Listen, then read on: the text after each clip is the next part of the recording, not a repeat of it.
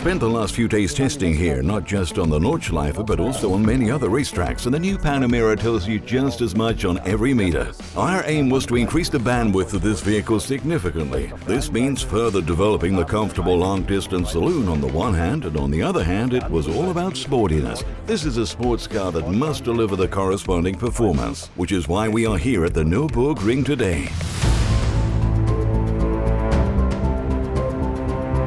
This car's performance lives from the power of the engine, and we've got a substantially enhanced engine output. We added another 80 PS to the well-known 4-litre V8 engine to bring it to 630 PS, plus 50 Newton-meters on top over the entire engine rev band. At the same time, we optimized the chassis systems at key suspension components, as well as the entire system setup. To increase speed on the Nordschleife and improve lap times, you need to do a number of things to the chassis that push the limit still further. We developed new sports tires for this car and completely reworked the chassis systems, especially in the area of maximum lateral dynamics.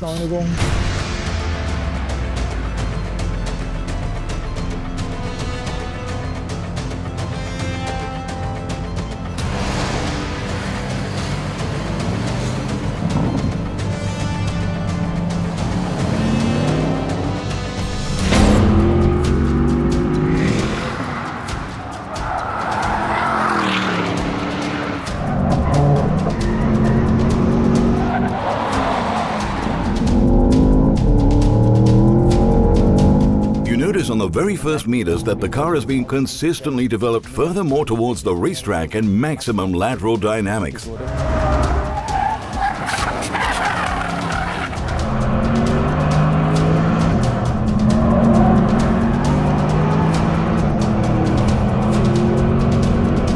Well, it makes it pretty easy to go faster here on the Nordschleife.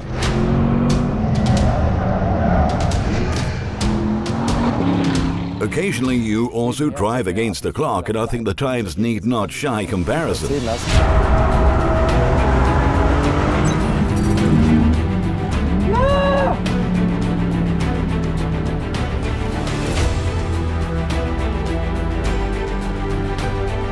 We clocked up a sensational lap time, so my sincere thanks to the entire team of the Panamera. This was ultimately only possible thanks to a super team effort.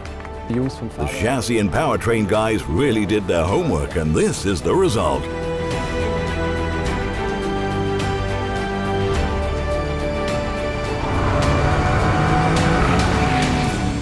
If it works here, it'll work everywhere.